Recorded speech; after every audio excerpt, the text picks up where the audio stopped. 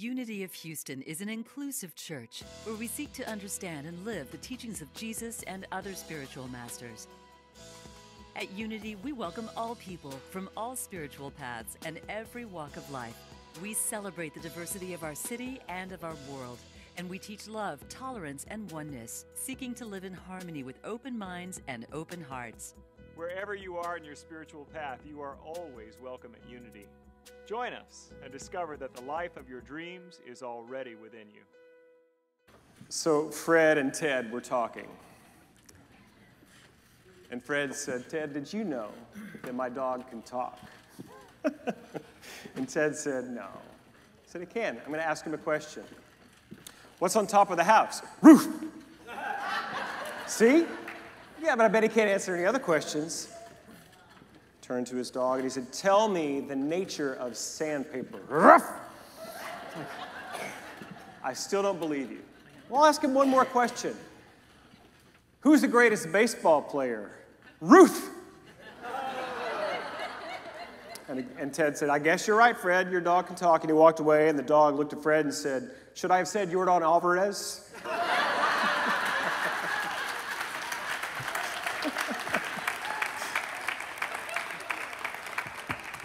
So those who are not sports fans, as a matter of fact, I saw somebody call sports an idolatry before the Lord. Call me a sinner then, because I do love it. And, you know, it's like the one place in my life where I can put good versus evil, because in Unity, our theology doesn't allow it. Our theology requires that we see God everywhere present, except when we're playing a game. No, we could absolutely bless them and love them for the Spirit of God expressing in a perfect form as we beat the living tar out of them. You know, that's the way we do it. So normally on a Sunday, we plan a 70-minute service, which is sort of a nice compromise between the 55-minute Episcopalians, people that grew up that way, and the 2-hour folks from whatever church you grew up there that had 2 hours. I've been in those churches. So we do 70 minutes, but on Celebration Sunday, we're going to go a little bit longer. We're here to celebrate, so we add more music, but here's the great thing. We're going to feed you right out there. We got food for purchase. We got the band will be outside, so there's a party right after. So you'll want to come. You want to spend a little bit more time here today. I think you'll love it. So today, it is the final Sunday of our 6-week Touchstone program, and we have been talking about prospering, thriving, and serving. But Celebration Sunday is also the day that we celebrate the life of the community, and how to do both of those things. Well, I'm going to do it here in 20 minutes. Watch me. So each week, the 6 weeks, we've been talking about how in these 3 areas, these are human demonstrations of divine principle. The human experience of prosperity is an expression of the divine principle of abundance. And we've talked about thriving being a human experience of the divine principle of, what was the one I used? It'll come to me in a minute. Wholeness, that's it, the divine property of wholeness. And then the last one, service, we're talking about serving each other is an expression of the divine principle of oneness. And this is it's non-duality, we would say, from a perspective of philosophy, as we're looking at worldviews. In spiritual traditions or religions, we're talking about it in terms of, theology. And our name really is our theology. There are many traditions. Most of the Western religions do have a sense of duality, like there's good versus evil, right? When you die, you're going to go to heaven or, you know. But we have a very different understanding of reality, that there is one presence and one power, everywhere present and powerful, waiting for our recognition. And when we can look past our misguided perception and tap into the reality of God's presence right here, right now, no matter what you're going through, then we begin to demonstrate a higher order of reality into our lives. This is what we teach. And how do we get there? You know, I do wish, it's like, when I go to the gym every once in a while, I do wish that I could just do like one sit-up and be done for life, But it doesn't work that way. And it's the same with our thinking. We must come to a practice. This is the word I was trying to get to, practice. We have to find a practice, a way of living into it. And we do hold service as a beautiful practice, as a way of moving ourselves into a lived experience that I need you, you need me, we are one. That's what this means. So we have 3 value statements that we created a few years ago, and I'm just going to read those to you as we get to them. The first one we're talking about, it's our being statement. Our being statement says this: we live from our oneness with God and each other, experiencing abundance and connection with all life. Last week I shared from the story when Jesus washed his disciples' feet, and then Peter's response was, no, you can't, not me. That upsets the world order of hierarchy, and Jesus said this, if I can get to it, in John 8, John 13:8. I like, for those of you who are Bible people, you want the reference. Jesus says this: if I do not wash you, you have no share with me. You have no part of me, is another way of saying it. What Jesus is talking about is this metaphysical understanding. When we serve one another, we are a part of each other. We're demonstrating our oneness. This church wouldn't survive without service. All churches are that way. All nonprofits are really largely supported by people just giving out of the goodness of their heart, of their finances and their time and their energy and their talent. That's how it works in spiritual community. We're no different. That we wouldn't be in this place if people didn't give all those years ago. We're coming up on the 20th anniversary of this sanctuary, and we're going to be celebrating that in 2024. And all of the people who sacrificed and gave lovingly, beautifully, to build this beautiful place where we now get to be here on every Sunday morning without having to give a thought to it. This church walks its talk. I want you to know that. That we don't just ask you to serve us, we serve. We make financial contribution to our parent organization, or our organization. It used to be what was it called? The Association of Unity Churches, started by Eric Butterworth in the 60s. Now it's Unity Worldwide Ministries. We tithe Jean Marie. She is on the board of that organization. She gives a lot of time to you. We support there. Our Unity in the Community. Who has volunteered with Unity in the Community in the last year with our food drives or our look around. It's all these people who have given of their time, their energy, to help Unity give back beyond our church walls and our church doors. We've been contributing to healing the consciousness by our Healing the Heart of America initiative. It's been going on for, I think, 7 or 8 years now, Cindy. Looking at these things that divide us in our country. Can we find the spiritual truth? Can we educate ourselves to heal our own racism, to heal our own gender, wrong ideas about the way this works? Can we find a way to heal? These are all just examples of many of the ways that this community walks this talk of living from our oneness. And then becoming, that's our second value. And this is the statement where we say to practice, through practice and through grace. There we go. I wrote it down wrong. Through practice and through grace. I know this one. We heal and grow, revealing the Christ within. Ain't none of you perfect yet. Some of you may not know that, so that may be harsh news, but all of you have a little room for improvement. We all do. While we're here in this incarnate reality of space and time and form, we have places where we can heal and grow, and we do this together and individually. There's no arrival. There's no way that one day it's just going to be all complete and like no more problems, like as if we won the World Series or something. That just doesn't happen. It doesn't happen in this realm. I'm just going to keep this on for a few minutes. And I know that now that we have expanded our membership beyond Houston, I understand that our fan base doesn't extend much beyond our city right now. So those of you who are watching right now, hang with me for just a minute. I want to tell you, too, that I do see you, and we are committed to finding ways to make sure that you get your needs met, whether or not you live in Houston or that you're a part of our Sunday celebrations in person. And also, be comforted by this. There are people in this room that don't like the Astros, and they have to put up with me, too. So there's that. I was thinking about how to tie last night's win into my sermon. And then if they didn't win, how I was going to tie in one more game, but thank God they did. But I did figure out a way. Jeremy Pena was born in the Dominican Republic in 1997. He is a kid. He's 25 years old. His family moved to Rhode Island when he was 9 years old. He spoke no English. His dad had played in the big leagues here in America for 6 years for the Cleveland Indians as an outfielder in the 90s.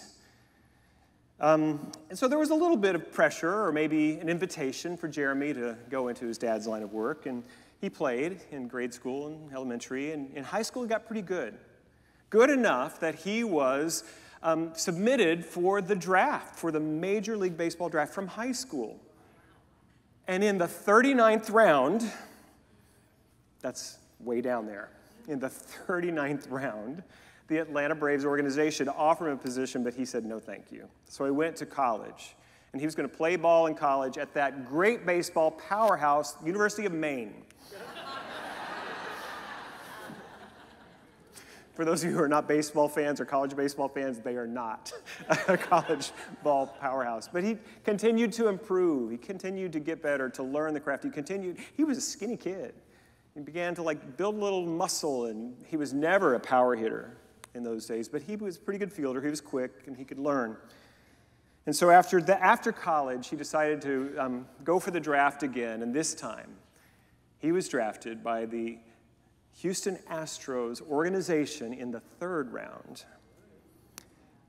And so what happened next? He made his professional debut with the Tri-City Valley Cats. I know, the Valley Cats. And that was, but he won all, that was in single A, minor league ball. But he made an all-star there. I thought that was great. In 2019, he began working with Class A Quad Cities River Bandits. And there he was also named an all-star. And before being promoted to the Fayetteville Woodpeckers of Class A Advanced Carolina League in June.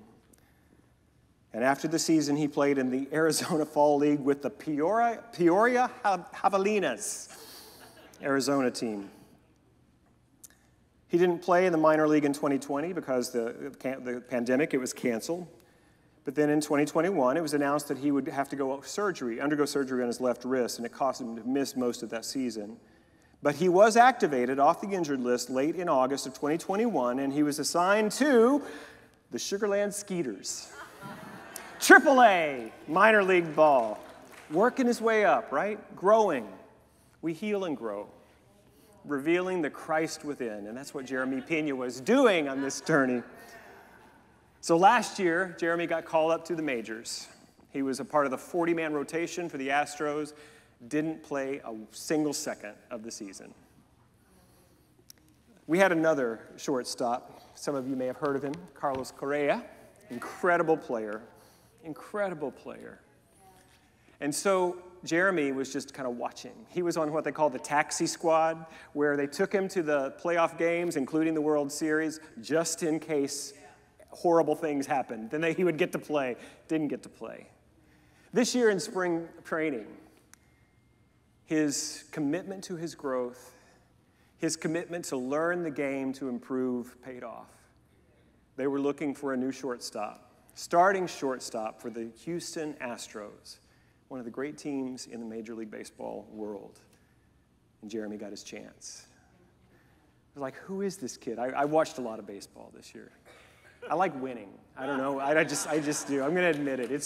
Because I'm committed to non-duality and non-judgment, it's fun to win sometimes, some places. So Jeremy, he started hitting right off the bat. As a matter of fact, they were interviewing his parents when he got his first major league home run. They were like, you missed it. Oh, no. But it was great. But then he hit a slump. Some of you may remember this. He had a thumb injury, and then he hit a slump. And everyone just kept saying, this is part of the game. And learning maturity is to learn how to just keep showing up when it's not working and turn it around. Do what you can, improve, healing, and growing. Jeremy Pena, the first non-pitcher in Major League Baseball to win MVP of the League Championship Series and the World Series. The first as a rookie. Do you hear that? That's a big deal. Yeah. I think so too. Let's applaud that. Thank you, Bob. Man. There were two signs that fans had made these signs, and two of my favorites. The first one was MV Peña, like MVP Peña. That's our Jeremy Peña. You know that he's going to have tough times in his career, right? He is. He's 25. He's got years ahead of him playing in this, and he's going to go through things. But what I see in him, which I hold as the sermon example, is that he's committed to growing. He's committing to getting better. He's going to do well. The second sign, which I really loved last night, was just very simply, it just said, a date with Destiny. Let me tell you about Dusty Baker. He's not 25. He's 73, our manager. He came into Major League Baseball in 1968 at 19 years old. He played 19 seasons, most notably with the Dodgers. During his Dodgers tenure, he was two-time All-Star, winning the Silver Slugger Awards and a Gold Glove Award. And he became the NLCS MVP during the 1977 Championship League Series, and he also made 3 World Series appearances, and he won one in 1981. After retiring as a player, as many of the greats do, he wanted to become a coach. And so he became the manager of the San Francisco Giants from 93 to 2002, the Chicago Cubs from 2003 to 2006, the Cincinnati Reds, that was my childhood favorite team, from 2008 to 2013, and the Washington Nationals from 2016 to 2017. And then in 2017, he was unceremoniously dumped by the Nationals. Fired after a year. This legendary player and successful manager, dumped. Here's the time where I think many people in their lives would go like, you know, I tried, done what I can do. I think it's behind me. But there was something in Dusty Baker that was like, I'm not done yet. Partly because he had not won a World Series as a manager, but also just this desire to see what else is in the tank, see what else he could create. He tried for 2 years to get an interview with another team as manager and didn't get a single callback, not one. And in 2019, he did get a callback with the Philadelphia Phillies. I love them. I do. Love them because that's who we won against. It's great. I have to do some forgiveness work around Kyle Schwarber, but that's another story. Dusty had a lot of hope for that position. He wanted that job bad. And his son said that when he didn't get it, he was kind of devastated. But then he got a call from Houston. Cheating, can't even say it, but I know it was part of our history. We have to own it. The cheating scandal had just come out. We were forced to fire the manager and the general manager of the organization. It was tough. And that's when our fan base shrunk somewhat, and the players were struggling. But somebody thought to call Dusty Baker. Here's the thing about Dusty. He is a player's manager. He's not into the analytics and the stats. He plays by his gut, and he builds relationships with these guys. And he came in, and he began to heal our team. From a minister's, there's just no other way to say it. He healed our team. And they walked through that adversity. They walked through that adversity. They learned how to do that. They healed, and they grew, which is what we talk about in our becoming statement. So that was 2020, was his first season here, weird season. Then in 2021, I do want to say, though, in 2020, the Astros did not win the division under his leadership, but they did win the wild card. And they did go to the ALCS. They didn't win. But then in 2021, he finally got his chance. He took our team back to the World Series and lost to the Braves in 6 games. And I know we have Braves fans here. You don't cheer right now. I'm in a moment. This season, Dusty Baker won his 2,000th game as a big league manager. 2,000th game. It's a big, big thing. I think there are only 2 or 3 other managers who've done it in the history of Major League Baseball. He really had nothing to prove, but there was one more goal he had not yet achieved, taking his team all the way to the championship. And last night, he did it. A date with Destiny. Isn't that great? All right, that's all the baseball you're going to get. But really, it does demonstrate this idea that don't give up. Keep doing what you are called to do, and just keep attending to what. Do I have hat hair? I'm a little self-conscious about it. Just keep doing what's in front of you and ask for the help you need. And all of us need to heal and grow, and we get to do it together. To do it with the support of, and I'm working to not always, my mind is just so binary trained to say brothers and sisters. I was so aware of it when it was in the affirmation today, but with our siblings in God, you know, we are all one with this infinite presence, and we do it together. We do it together. And it takes us to our final statement. I have one more thing I want to say about that. We're going through a tough time at Unity of Houston. We just are. We are built for a different era. We have had, during the 80s, we had thousands of people coming, and we just assumed that this kind of growth would last forever, and culture has really changed. People don't really go to church, and that we'd been seeing the effects of that for a while. And then COVID. Oh my gosh. And so we've been trying to kind of get back to business as usual, trying to find some way to make the old paradigm work again. And we're really, and believe me, if thousands of people show up here, we will not be disappointed. And you can help us do that. But it's been clear that Spirit is asking for some new something from us. And this big air conditioner bill that we had this summer, this horrible infrastructure collapse, was a big wake-up call for your leadership. And thank you. We've asked people to give a little extra, and we've raised almost 25% of that, $300,000 through your contributions. In addition to your pledging, in addition to your regular support, people have been, that's what we do here, and it's wonderful. So $80,000 has come in to help us replenish our reserves.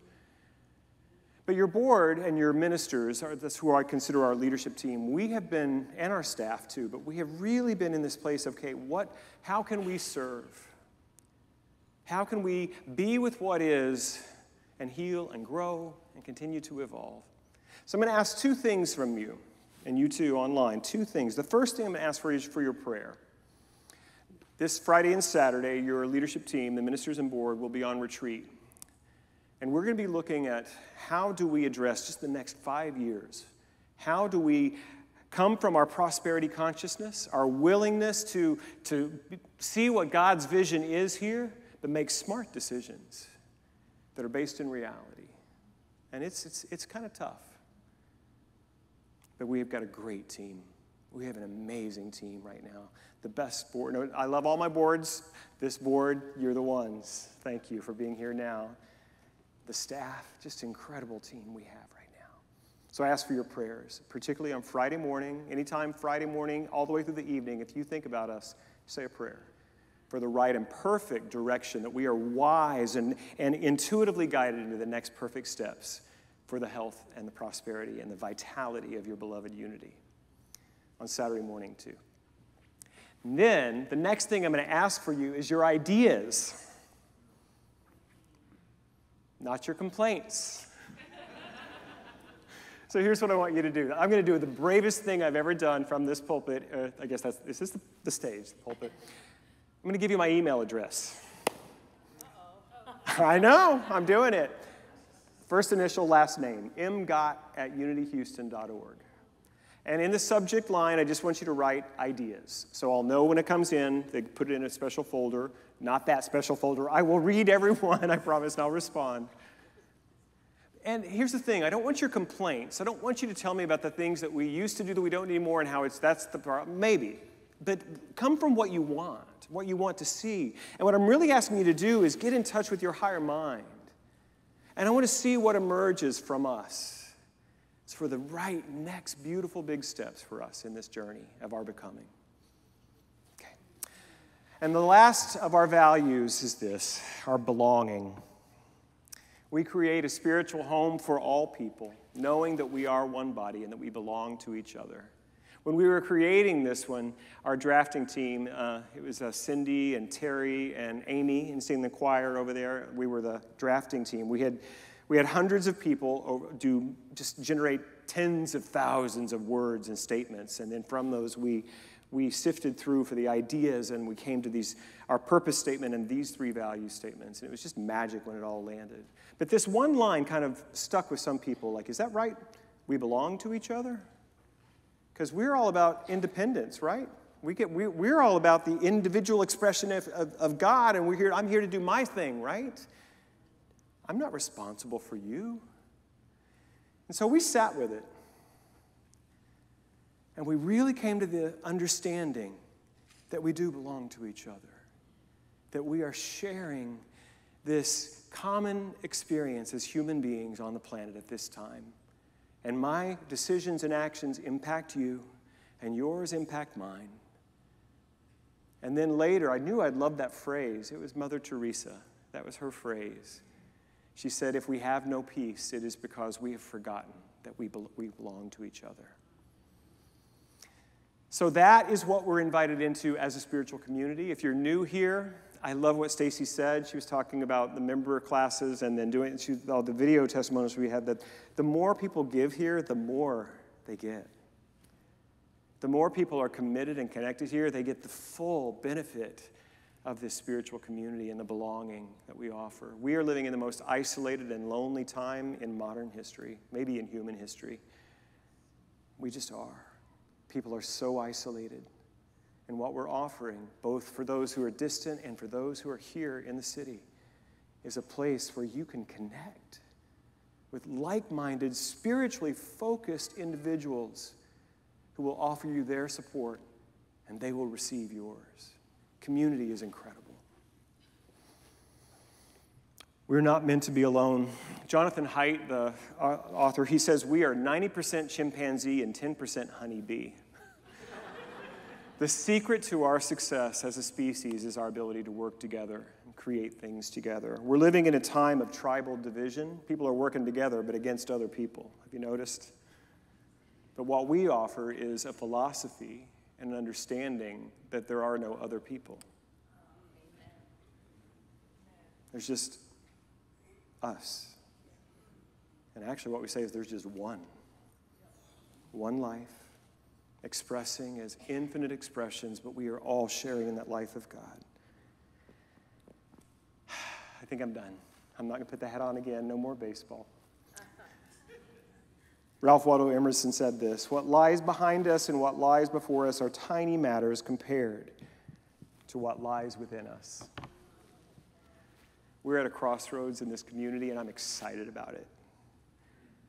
I am brimming with optimism and faith that the days that lie ahead of us at Unity of Houston are brilliant and beautiful. And I'm up for it. Our team is up for it. We're up for whatever Spirit delivers through us to find the way and to celebrate. Thank you for being a part of our community today. We love you. God bless you. Let's pray. I just invite your consciousness to join me for the bright and beautiful future of Unity of Houston as we celebrate the glorious and vital present, and we honor the depth and the wisdom of our past. We are in a beautiful place together. So what I know in this moment is that the one life of God, present, powerful, loving, intelligent, is right here where we are, expressing, generating ideas and creative solutions to all that we face through us, through the people here. So what I know is now that each of us is being impelled and intuitively guided as to what is our part to play in the brilliant, beautiful new chapter of Unity of Houston. What is ours to do? What is ours to give? What are those divine ideas that are flying around that each of us is willing to catch and to bring into the mix? how good it is to stand in faith knowing that we are on the precipice of a beautiful new experience. Something wonderful is happening right here and right now. I can feel it. It's moving in me at the energetic level. And I simply trust that it is guiding us into the right actions, forms, and ideas that will reveal it in the world of form and time and space. But I know that it's done. And with this knowing, with this gratitude, I release this prayer, knowing that the law of cause and effect is already responding to the thoughts spoken and known in this moment, and the perfect demonstration is already on its way. We give thanks, we let it be, and so it is. Amen. Wherever you are on your path, you are welcome here. If no one has told you today that they love you and that you are worthy of belonging and connection, I love you and you are worthy. Thank you. Thank you for watching this message today. I'd like to invite you to join us in person here on campus at Unity of Houston for Sunday morning or Wednesday evening services. If you can't be with us here on our campus, you can still join us live on Facebook or on our website, unityhouston.org, Sunday mornings at 11 a.m. Central.